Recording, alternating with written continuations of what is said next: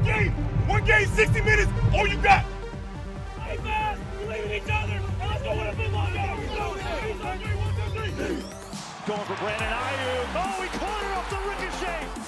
Dives, the ball came out. It's recovered by Kansas City. The 49ers are going to the Super Bowl. For the 4th time in 5 seasons, the Chiefs have the Lamar Hunt Trophy, and they're taking it to Vegas for Super Bowl 58. This is All Sports All the Time. I'm Owen Lapp, and the Super Bowl is tomorrow. It's the Kansas City Chiefs versus the San Francisco 49ers. There's so much to look forward to, but let's start by taking a look back at how these teams got here. The Chiefs are the reigning Super Bowl champs, but they started off on the wrong foot against Detroit in the season opener. It was Patrick Mahomes' first Week 1 loss of his career. They quickly bounced back, and in Week 3 they added a new star to the team, Taylor Swift.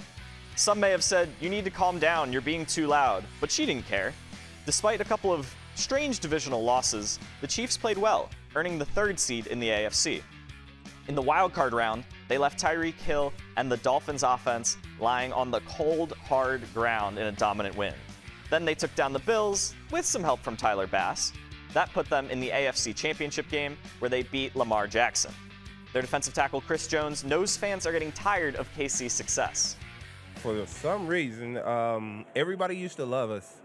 We used to be one of the most favorite teams. Now everybody is like, we're ready for the Chiefs to lose. I don't know why, what changed, or what dramatic incidents happened to where everybody felt like we should lose now, but it's okay. They can continue. Well, if everyone truly does want the Chiefs to lose, the 49ers are their last hope. They cruised to a perfect 5-0 record to start the season, but then they quickly lost 3 straight games. They would recover by going on a 6-game win streak, and then would take on the Ravens. In a battle of top 2 seeds, Baltimore put an end to their run as Brock Purdy threw 4 picks. Despite the loss, the Niners still clinched the top seed in the NFC, earning a bye week. A young upstart Packers squad gave them a scare in the divisional round.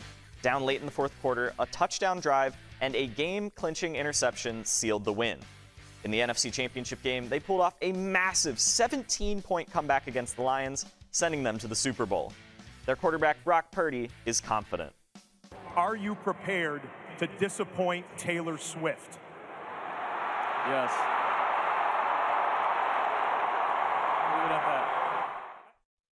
That was cold, Brock. These teams have got bad blood between them. It goes back to 1993, when the 49ers traded the greatest quarterback in their history, Joe Montana, to the Chiefs. But San Fran got the last laugh. They won the Super Bowl in '94. And in 2019, the Chiefs beat the Niners in the Super Bowl. Now, let's take a look at the biggest factors between these two teams. At quarterback, we've got Patrick Mahomes, the current king of the NFL. Trying to dethrone him is Brock Purdy, who was the last pick of the 2022 draft. Purdy beat out Mahomes statistically across the board this year. I would have called that wishful thinking, probably mindless dreaming at the beginning of the season. The quarterbacks both have elite tight ends to throw to. Travis Kelce and George Kittle are trouble for opposing defenses. Both of them play a crucial role in their offenses. Look for them to rack up plenty of yards. Kittle led the league for tight ends in receiving yards, with Kelce right behind him. Both teams have sneaky great defenses. The Chiefs have allowed only 14 points per game in the playoffs, and the Niners defense has stars all over the field. The biggest difference between the two units is the Chiefs don't force many turnovers. A takeaway could be their best shot at slowing the Niners offense. I think that should prepare you pretty well for what to expect in Super Bowl 58, but just for good measure, let's make sure you know the most crucial information. It's time for very important stats.